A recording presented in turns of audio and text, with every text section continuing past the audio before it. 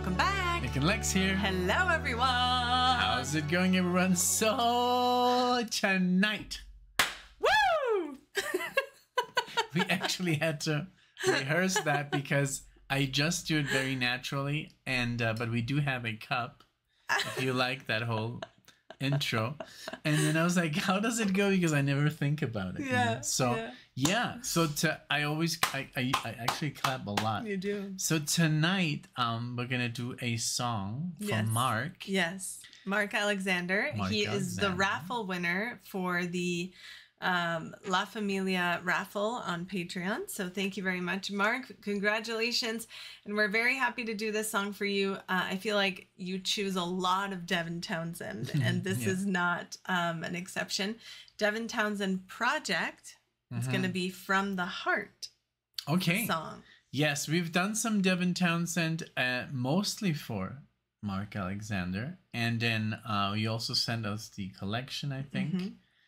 And he showed us his collection, so he is a real fan. So I'm really happy to be able to do this. And also,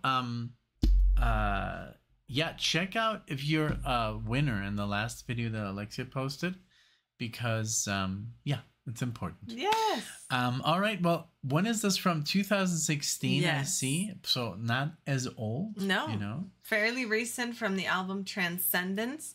I really like the album cover, and I'm pulling it up. It looks like he has something in his lap, just like this little angel. And he's sitting like this. So I can sit like this. It's a sheep, right? It's a sheep. Like a lamb? A lamb, yeah. Yeah. So I'm excited about this. I know that every time we've done Devin Townsend, it's always good, you know? And you've done some, and we've done some together, and now here we are. Here we are. Thank you, All Mark. right. Yeah, well, I'm super ready. I don't know what to expect. You know, that's what I like about Devin, that it's always a little bit different. Yes. His music is very versatile. So let's see what we get. If we get like death metal, if we get very ethereal, you know, music, or straight up rock. I don't know. So let's I'm excited. If you're a fan, please give the video a like, maybe subscribe to the channel.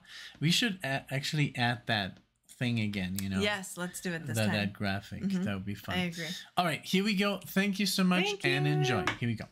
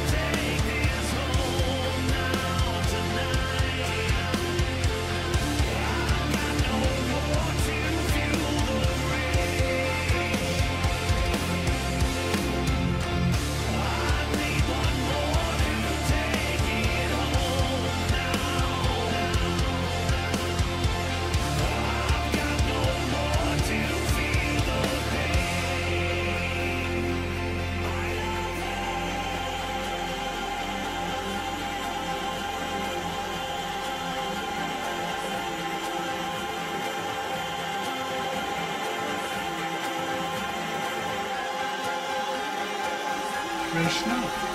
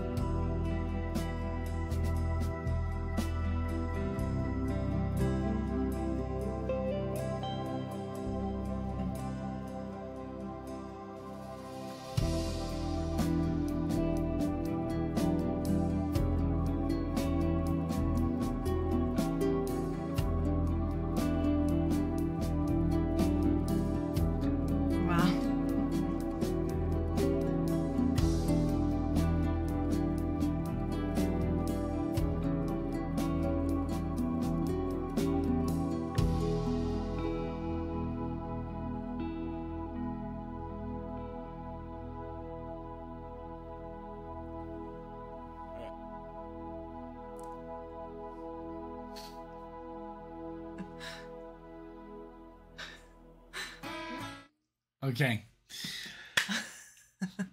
Very nice. Very nice. What did you think? I think I like the I'm sorry. No. The third part the best. Yeah. Because the first part was just like, I'm not like, I don't know, like his voice is okay, but he does different voices. He does like very high, very like falsetto. I like him, and this was just the voice that he wanted to do. Very like scream. No, not even screaming, but it was like, you know, that kind of. Okay. And just the guitars, right? I don't like gent. Okay. I don't like the 7-string tuning. Okay. I just haven't gotten used to it, and that's, I think, going on there a lot. Jin, jin, jin, jin, jin. Yeah. Like, even though I love metal, it's just like, I don't know, but it was good. I mean, you have to give it to him. It was good. Yeah.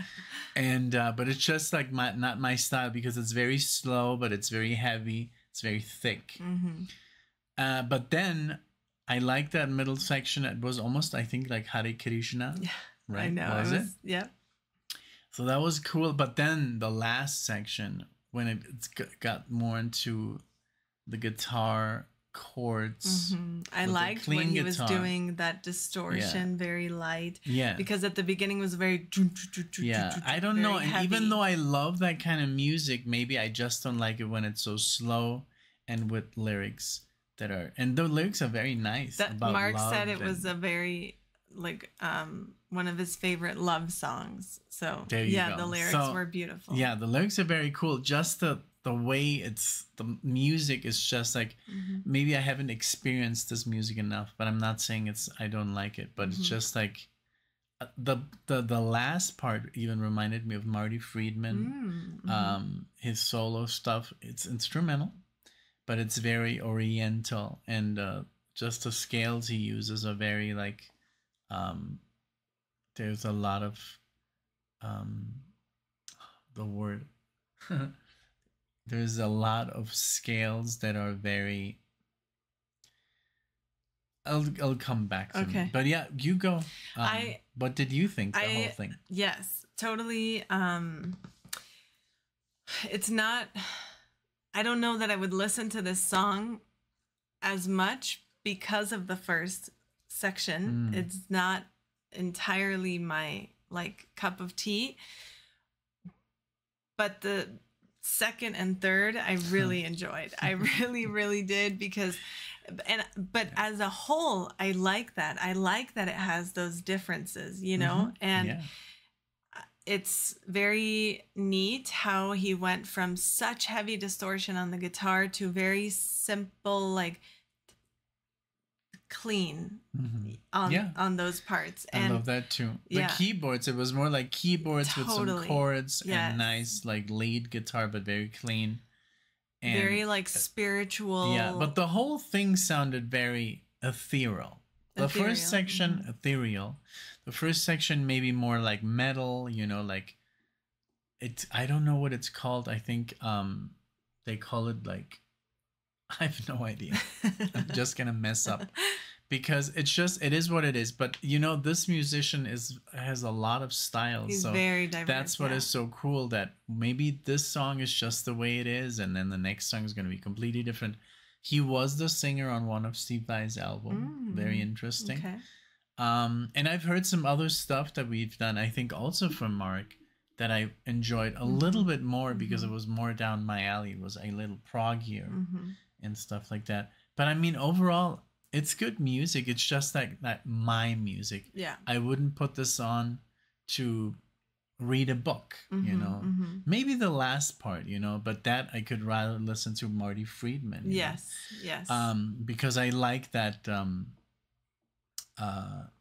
that you're still yeah, I'm still looking for that word.